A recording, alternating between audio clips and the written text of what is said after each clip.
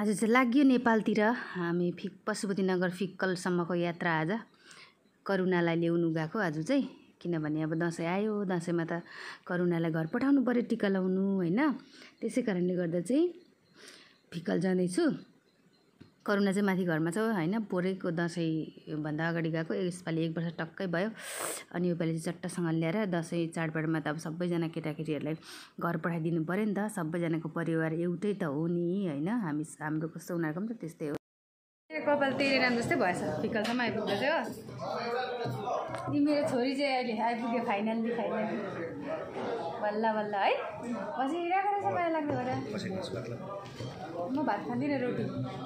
रोटी छैन लाइट केही खान्छ अनि अब चाहिँ हामी उसलाई सिक्किम पठाइदिन्छ हो फिक्कलमा भेट भयो बसिरहेको रहेछ माया लाग्दो खाना हो आजको लन्च रोटी यो साग त्यहाँदेखि यो मिक्स भेजिटेबल रहेछ अचार दुइटै अन्त यो दाल दही पनि अनि भेज र म चाहिँ अहिले बल्ल बल्ल सिलगढी जाने गाडीमा चढेर बसेको है अनि सङ्घर्ष गरेर आएर चाहिँ हामी बल्ल बल्ल बोर्डर क्रस गरेको आफ्नो ठाउँमा आइपुग्यो अब चाहिँ है अब सिलगढी चट्टासँगले ओह्रालो सरर हावा खाँदै जाने हो आज फेरि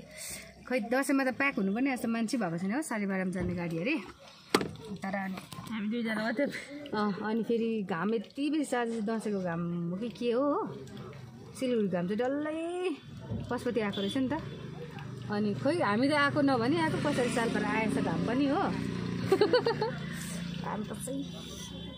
मान्छेहरू वेट गरिरहेको गाडी कहिले भरिने बाहिर निस्केर कराउला जस्तो छ सिलगढी भनेर है गर्न करुणा चाहिँ घर जानु आँटेको है हाम्रो हेर्नु न ब्याक सिक्किम जानु आँटेको आज फाइनली दसैँको टिका लाउनलाई म चाहिँ स्टेसनसम्म पुऱ्याउनु जानु आँटेको है हजुर सेफ ट्राभल्स करुणा लुकाएर खाना अङ्गलोमा बाँधिराख जान नदेऊ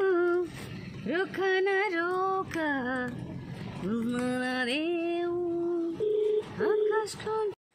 करुणा चाहिँ आज सिक्किम जाँदैछ करुणाको जन्मघर चाहिँ सिक्किम हो कर्मघर नेपाल भए पनि सिलगढी भए पनि हैन करुणा चाहिँ को हो भन्नुहुन्छ होला अनि को हो के हो चाहिँ म एक दिन उसलाई नै करुणा घरबाट फर्केपछि उसलाई नै लिएर सँगै भिडियोमा आउँछ है त त्यसो गर्दा चाहिँ अझै बेटर हुन्छ होला हैन अनि मेरो छोरी हो करुणा चाहिँ खासमा हो अन्त चाहिँ करुणालाई चाहिँ मैले छोरी बनाएको सानोमै हैन अन्त अहिले त यो ठुलो भइसक्यो मभन्दा पनि ठुलो भइसक्यो अन्त अब उसको बोजूहरू बुढी हुनुहुन्छ बिचारा बिमारहरू पनि भइबस्नुहुन्छ हो अन्तखेरि चाहिँ अब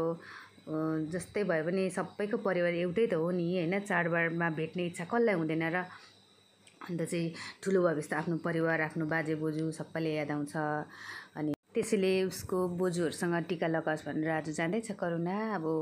फ्राइडे फर्किन्छ होला सायद है